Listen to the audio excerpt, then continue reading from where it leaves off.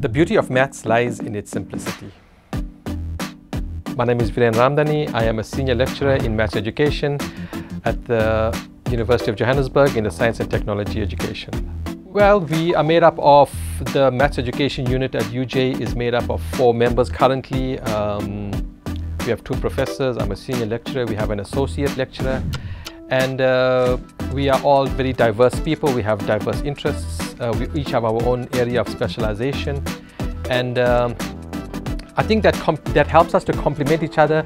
We each have our own strengths and weaknesses, and especially when it comes to supervision and co-supervision, I think where one person has a weakness, then the other person can complement our weakness with their strength. We all get along very well as well.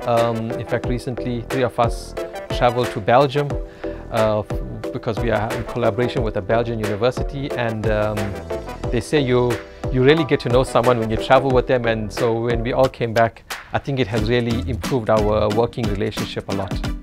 Maths is called the Queen of Sciences because it helps us to understand the world that we live in. It's all around us. In fact, most of the time we don't even realize how important maths is, because most of our problems in our lives can be solved mathematically, can be represented mathematically, and is a function of maths. For example, time can be represented mathematically, music can be represented mathematically, the study of our physical world can also be represented mathematically. So that is the beauty of maths. In fact, the fact that it's interwoven in our very existence, that I feel is the beauty of maths, and that is why maths is called the Queens of the Sciences. UJ, I think in South Africa especially, is the leading institution when it comes to 4IR among the higher education institutions. Yes, it is our outgoing VC's pet project, so we had to abide by it. But we see the logic of integrating 4IR into our teaching and learning. It is not that easy though, because first we have to understand what does it mean to integrate 4IR into teaching and learning. Does it mean using a smartboard instead of a chalkboard? Does it mean using a computer connected to a projector? Is that what 4IR is? So first we have to get a common understanding of what does it mean really to integrate 4IR into our teaching and learning. There's a lot of maths software out there, especially across the world. There are some in South Africa that we use. We do try to introduce our students to some of them, like GeoGebra, MathsLab, IXL. But when they go into schools, for example, most of the schools are under-resourced. So as much as what we are teaching them at the university is important, but it's also very theoretical, because it's difficult for them to really integrate 4IR and technology into maths teaching and learning in the truest sense of the word.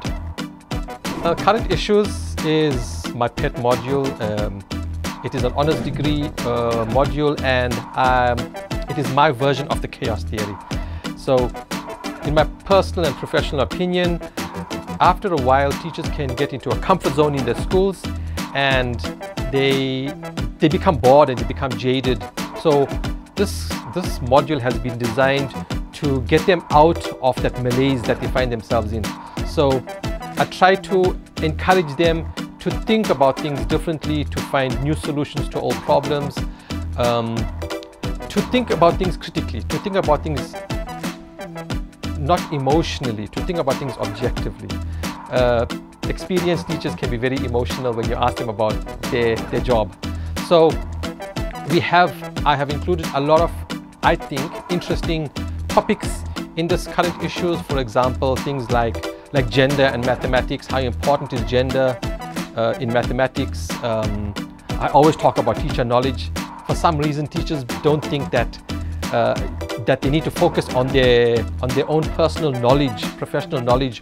Once they are in the profession, they think then they don't have to worry about that. I try to get them to rethink how they teach, how they assess, and I also start to get them to think about the wider world out there, and how their teaching and learning in their schools fits into that. The reality is that we in South Africa need more quality maths teachers, and the best quality maths teachers have very good conceptual understanding. So in our maths education unit, we focus on developing conceptual understanding in our students so that they can go into schools and then they can teach conceptual understanding to their learners. And in this way, maths will become easier and simpler and more enjoyable, and people will start being excited about maths again. So please consider becoming a maths teacher at UJ. The University of Johannesburg, the future reimagined.